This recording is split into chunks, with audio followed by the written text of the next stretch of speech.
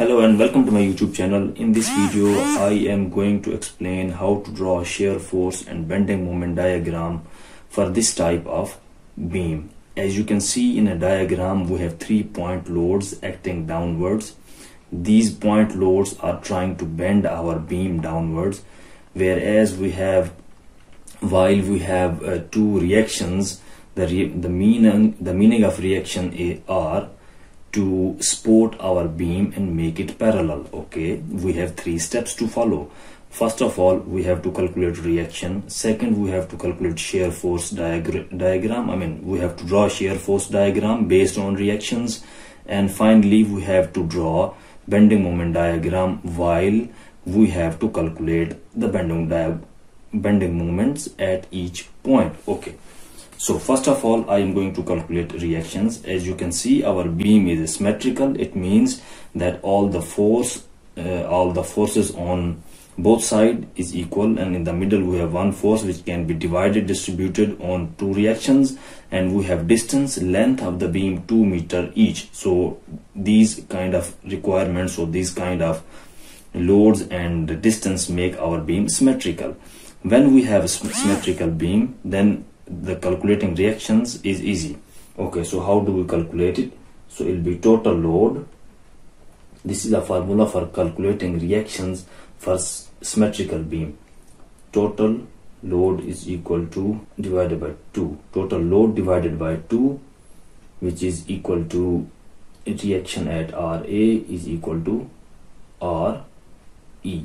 Okay, so the total load we have, I can write it in this way as well.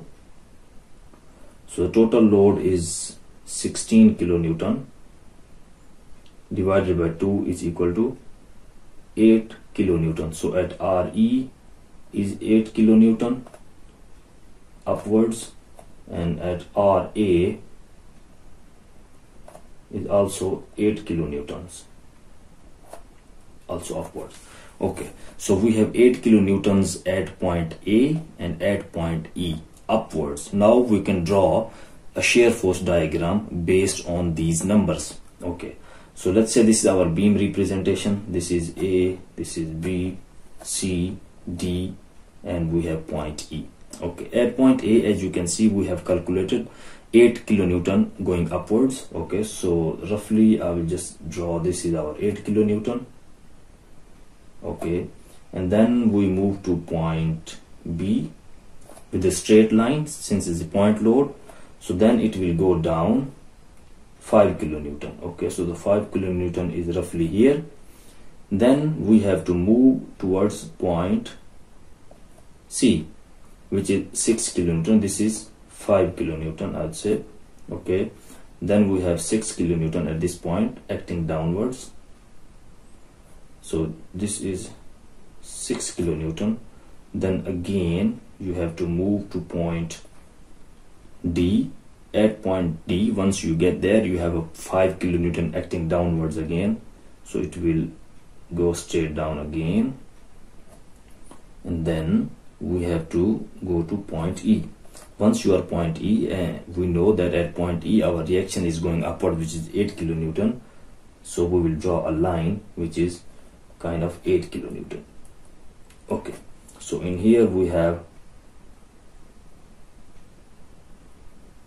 5 kilonewton. Okay, so this is our negative zone and this is our positive zone. So this is our shear force diagram. Okay, now we have to draw bending moment diagram. Before drawing a bending moment diagram, we have to calculate bending moments. So I will just write in here bending moment. So bending moment at point A is always 0, as we know, 8 kilonewton. So 8 kilonewton multiplied by 0 will be 0 because there is no arm for point A. So the force multiplied with its distance, and the distance is 0. Bending moment at point B, that will be, so we have 8 kilonewtons. To get to point B we have 2 meter, as you can see, 2 meter, 2 meter, 2 meter, and again 2 meter. So at point B will be 8 multiplied by 2 is equal to 16 kilonewton. So this is 0, this is 16 kilonewton. And then bending moment at point C will be 8 multiplied by 4. Then we have the 5 kilonewton, 5 multiplied by 2. So 8 multiplied by 4, because we are going to point C, from A to C is 4, so that's why 4 is here. Then minus, because downwards we have 5 kilonewton at point B, and the distance to C from B to C is 2, so 5 multiplied by 2. So we will get 32 minus 10 is equal to 22 kilonewton. Okay, bending moment at point D. Okay, when we calculate bending moment, we have to consider everything from point A, from the beginning. So 8 multiplied by 2, D is 6, minus, then we have 5 kilonewton to D is 4, then we have 6 kilonewton to D is 2, 6 multiplied by 2, and we will calculate it. It's gonna be 48 minus 20 minus 12 is equal to 16 kilonewton. Okay, then point E. So this is the final point, bending moment at point E. So it will be 8 multiplied by 8 minus 5 multiplied by 6 minus 6 multiplied by 4. So these are the loads, obviously 8, then 5, then 6, and with it multiply with the distance, or with the arm you can say.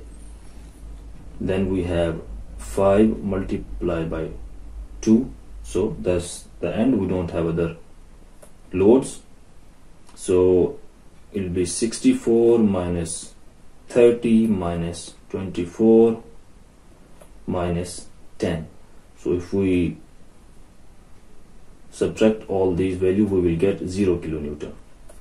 So based on these values, so we have this number, we have this number, we have this number, again 16, then we have a last.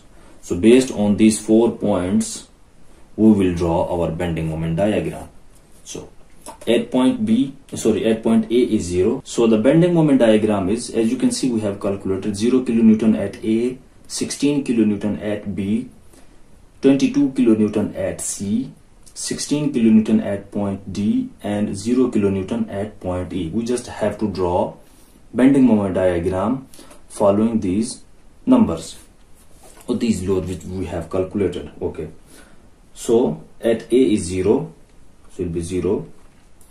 At B is 16, so I'll say 16 is somewhere here. At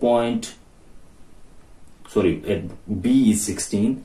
At point C is 22. 22 is somewhere here, I would say. So it's just a roughly guess. And then again at point D is 16, and point E is 0.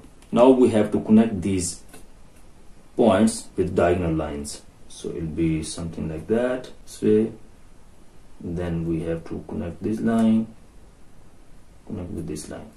So this is our bending moment diagram. That's it for today. Thank you for watching my video. Please don't forget to subscribe my channel.